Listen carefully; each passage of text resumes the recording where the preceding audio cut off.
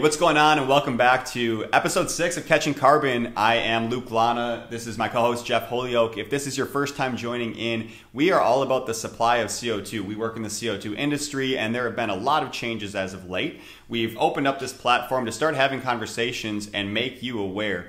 Some of the key pillars of this podcast is one, ensuring that we're not interrupting your business because you cannot get CO2. So how do we secure that supply for you? And number 2, our key phrase is you have to be in the black before you're in the green. Has to make financial sense for you to take on some of these green initiatives. I've got my Protect Our Land shirt on today. I love it, but exactly what we want to talk about is how do we do this profitably and make sure that we truly are in the black while focusing on being in the green. So today we have an exciting topic. We're going to be talking about CO2 and water treatment.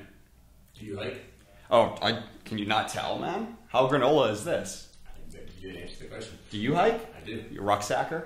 I am. Right on. Anyway, last episode, we scared the hell out of you a little bit about beer, that there's going to be no more beer.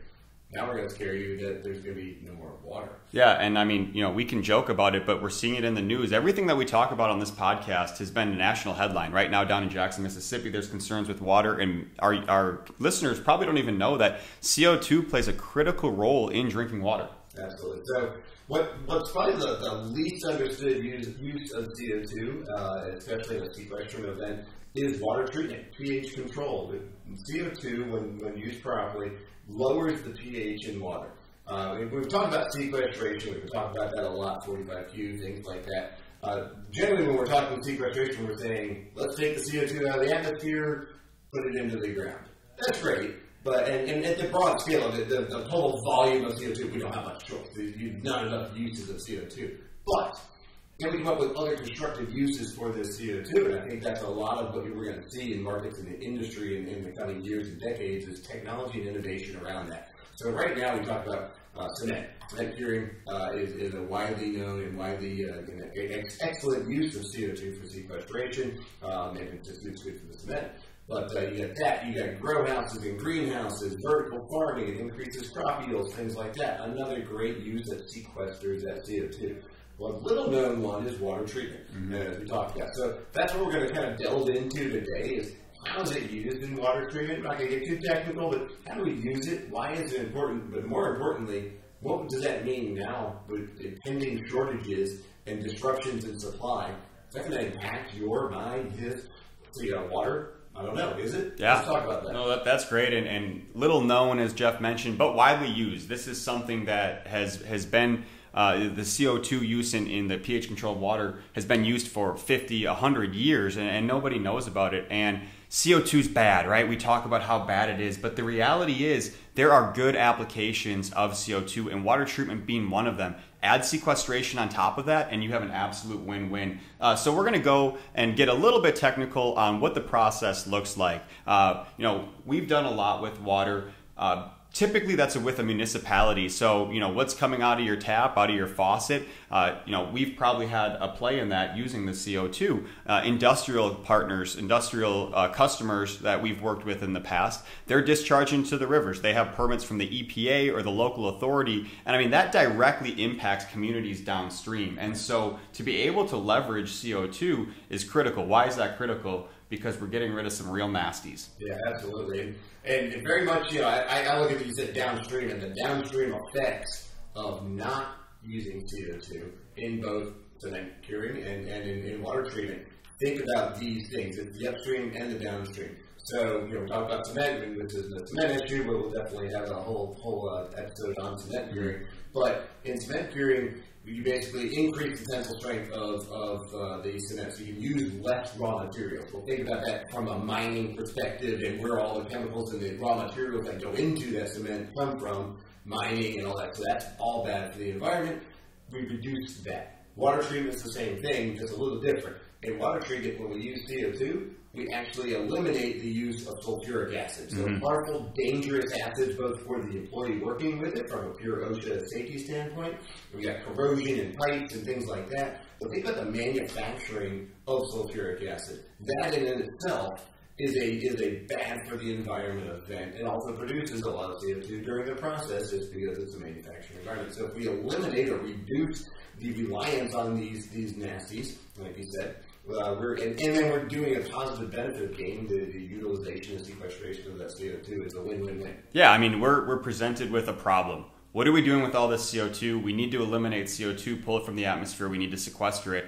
Over here, we're using these horrible man-made chemicals for many, many processes. We can go ahead, take the CO2, sequester it, eliminate the use of these chemicals both at the site location and also upstream in the manufacturing process where they're being produced, and it does become a win-win. So what does this look like? Well, CO2, being natural, has some really awesome characteristics that these nasty chemicals do not have, and I want to touch on those for a minute. Absolutely. So basically how the process works. He's going to get technical. I'm going to check out for a second. Yeah, set your alarms. 2-3 minutes from now you can wake back up. But no, I'm like trying to do my Elon Musk. Give me the honorary PhD in chemical engineering. I don't have the degree, but if I can engage the audience for 2 minutes, maybe, you know. Did you just try to assimilate yourself with Elon Musk? Oh, I got big aspirations.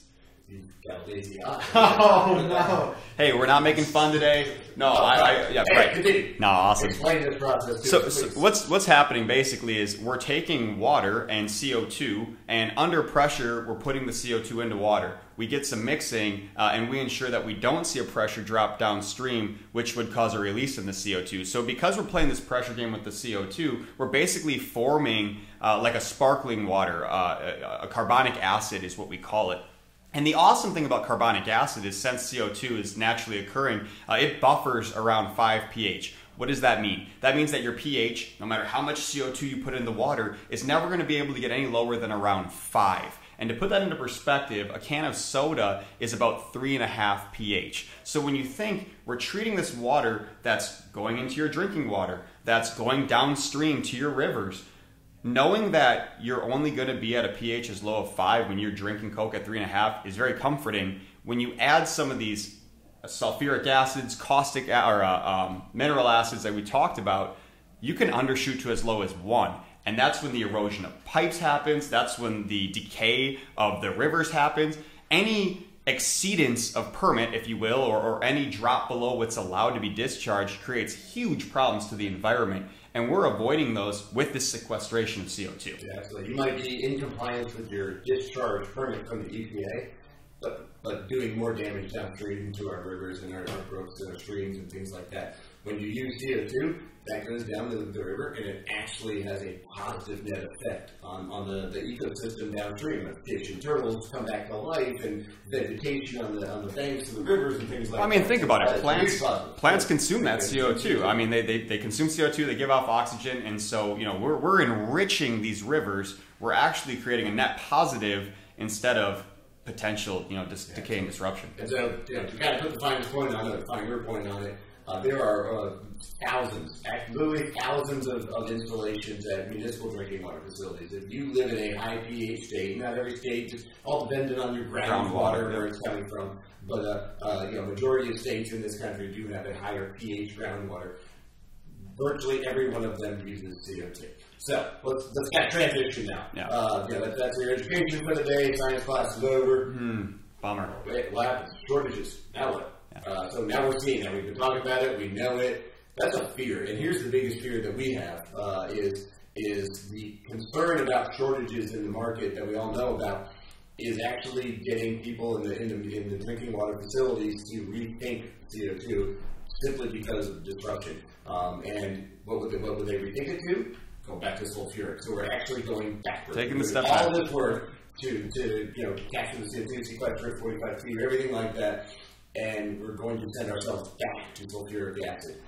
What should we do instead? Yeah, no, so an awesome solution is something called submerged combustion. And basically what we can do is I hit on earlier, we're playing on pressures. So at a depth, we're able to burn natural gas or propane as a fuel source, and the combustion under the water creates CO2. That CO2 gets absorbed by the water because of the pressure, and we're essentially creating on-demand CO2. And so this is great, and I kind of like to look at it two-folded. If you're a municipality where you don't have CO2 available from your own processes, if you don't have boilers, if you're not a high producer of CO2, but rather just a consumer and a needed consumer, right? Now you're concerned, I can't get my CO2 because of allocations, because of force majeure, and you can have this redundancy built in to have on-demand CO2 created in your water process. Yeah, it's not the most efficient relative to just buying CO2 or capturing CO2 and sending it. We're burning natural gas.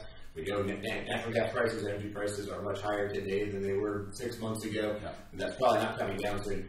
I equate it to a backup generator. When you live in a tornado zone or a hurricane zone, you have a generator for if the power goes out.